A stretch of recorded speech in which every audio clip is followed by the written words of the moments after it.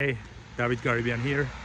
Hope you're having an excellent Sunday afternoon, and I hope this coronavirus nonsense is not scaring you or causing you to panic unnecessarily.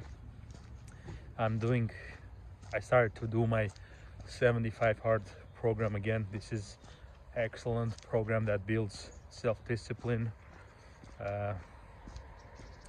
character, grit, confidence. But anyway, I'm not going to talk about that.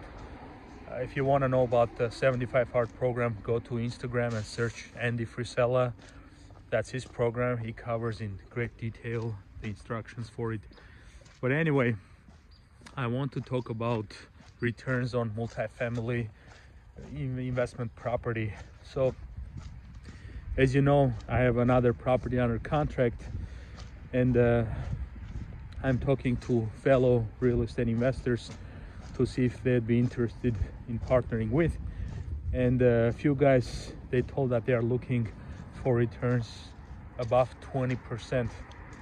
Now guys, keep it in mind, the more expensive the property and the rents are relatively, around $1,000, let's say, for one bedroom. The higher the price, the lower the returns. The cheaper the property, the higher returns will be. Now, usually the highest returns are on the type A properties. These are pretty new buildings, like 5-6 years old, like top-notch materials, finishes, appliances. These are buildings usually you'll see in downtown Minneapolis or other metro areas. Then there is B class. These are 10 to 15-year-old. These are really nice buildings too. And then there is C class. These are a bunch of 60, 70 buildings. And this is where I'm actually cold calling the owners directly to see if they'd be interested in selling the property. These properties, usually the deal with them, they are paid for. The owners had them for many years. They don't have mortgage on them, and the rents are usually low. If you compare to similar buildings in the market, the rents are $150 to $200 below, and this is your opportunity. This is why you would want to buy the building and raise the rents. Now, these buildings, because the market is, everything is so expensive now, the cap rates, which is the rate of return on your investment, right now they are squeezed because you're buying the building for more money, and obviously the returns are going to be low. Now, when the investors say they're looking for 20%, keep it in mind, this is nonsense, guys.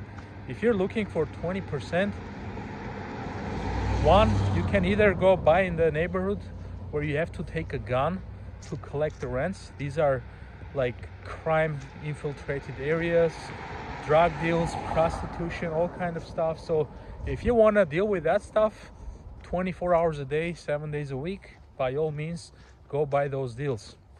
The nicer properties in decent areas, they are not going to have 20% returns.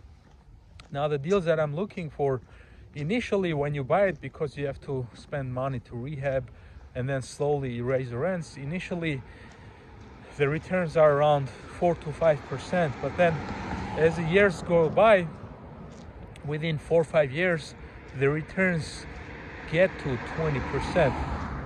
So, and this is the play. As you buy the building, you slowly raise the rents. That drives up the value of the property and your returns on the investments.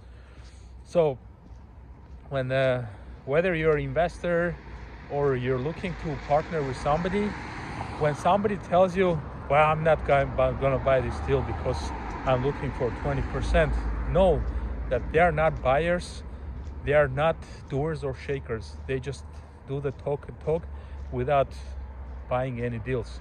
So I hope this video helped you.